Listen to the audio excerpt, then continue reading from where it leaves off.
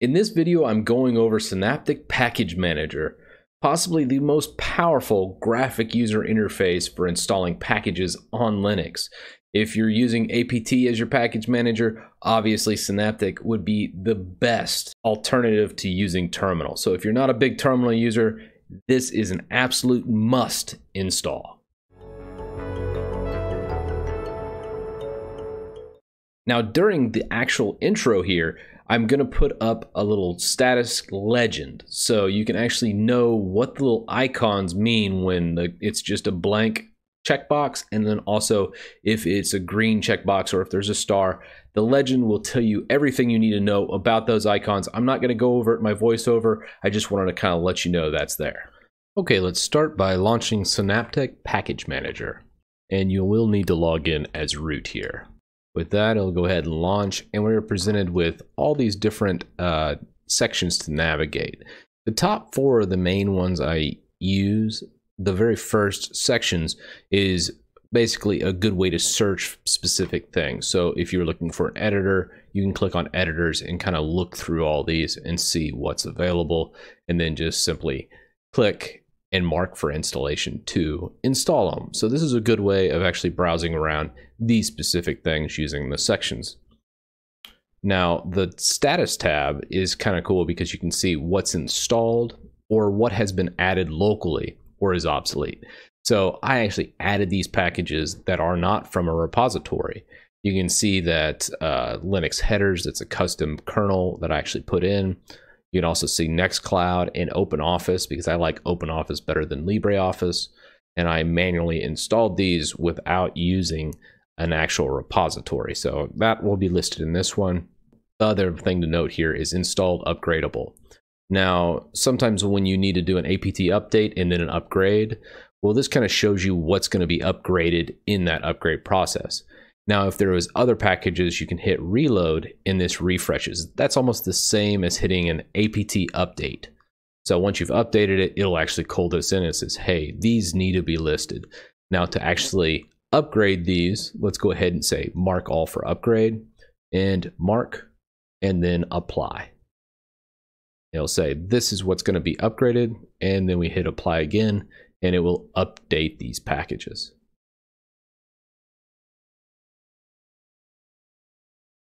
Okay, so we can actually look here. Everything looks good. I went ahead and hit untick this. Normally this window would close out automatically. I just like kind of looking at the upgrade process just to make sure I don't get anything too crazy. These warnings are perfectly fine with my AMD Vega. Now I'm going to go ahead and close this. Normally do leave that unchecked. So now that that's done, this section is pretty much done. I never used the not installed or any of those listings. So let's go ahead and move on to the origin tab. The origin tab is actually pretty powerful because it shows you what repositories you're currently using and what packages within that repository you're currently using. So let's go to like the google.com. You can see that I'm using this repository to install the Google Cloud Platform or that utility set. And if we flip through these, you can see TeamViewer right here. I have this repository, but right now I'm actually don't have TeamViewer installed at all.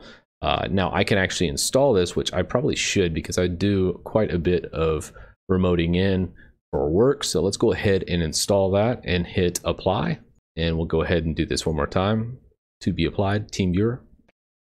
And there we go. It had just installed TeamViewer for me. So now I could launch this from the desktop. So to show you that, we can just go TeamViewer, and there it is, TeamViewer 14, and I'll close out of that. So that's just a sample of kind of seeing the origin, and it's actually really nice because sometimes you install that repository and you only want to install that one package from it, and you have a hard time doing that from command line, or you might forget the package name. This is just a super powerful part of this utility. Now, the other thing I want to show you is custom filters. I don't use too many things in here. However, I do like to go to broken and see if I have any broken packages, and I can fix any dependencies and other things in there. And then also the upgradable. This is very much like on the status screen, hitting the installs upgradable. It would also show in this custom filter screen as well.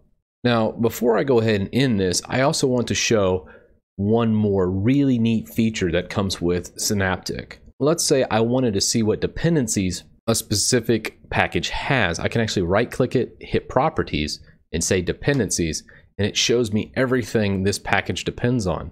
This is really good for conflict resolution, and you can kind of see what all it breaks when doing certain things. So very, very neat and powerful tool to actually go through and do the actual property screen of those specific packages, because trying to find this information in command line can be a little bit more of a headache than just having it right at your fingertips in Synaptic Package Manager.